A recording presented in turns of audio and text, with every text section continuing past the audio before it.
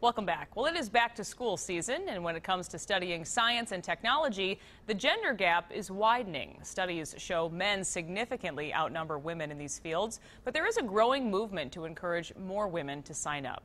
Joining me tonight is Professor Deb Besser. She is the chair of the Civil Engineering program at the University of St. Thomas. Deb, thanks so much for being here. Oh, it's my pleasure. Thanks for having me. Why would you say this is so important to the workforce to encourage women to pursue science and technology? Well, in broad general terms, women they bring a different perspective. They approach their work perhaps just a little bit differently.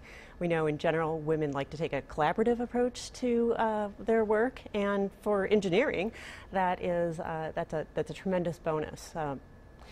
Engineers are really just problem solvers, and problems are best solved when you have a group of people working together with different ideas to solve that problem. And we've really heard about this gender gap for years, but why is this happening? Is there something specifically we can blame it on? Yeah, so there's not just one reason, but I think there's a couple of components that we can point to.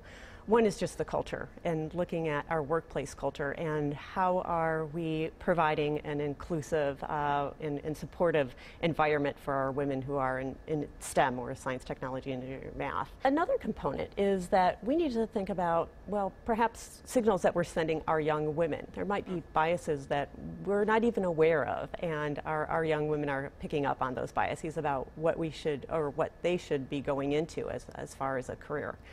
And we need to make sure that we're not sending signals that women shouldn't be going into engineering. Sometimes you said that parents might be passing these things on and not even knowing it. Maybe if your kid is frustrated and then they think, you know, I'm not good at this, I'll do something else, but really instead working through that to get better. And another component is sometimes, well, like in middle school, girls will try to fit in, and so they won't, they may be very good at math and science, but they're kind of afraid to show that. So, we need to make it okay for them to really pursue their interest. And yeah, on that note, what can we do to encourage more women to go into these fields? Oh, there's a number of things that we can do. So for young women, we can provide opportunities where it's okay for them to enjoy the math and science that they enjoy. So at University of St. Thomas, we've had our STEPS program, which is a summer program in the School of Engineering for 7th and 9th grade girls. We've had that for the last 18 years. We know that experiences like that actually encourage women to go into engineering and the STEM disciplines. And yeah, just to recap those 3 points: providing experiences, creating a positive culture, and changing the conversation. All good takeaways to just be talking about, especially as we all head back to school. It's that time of year.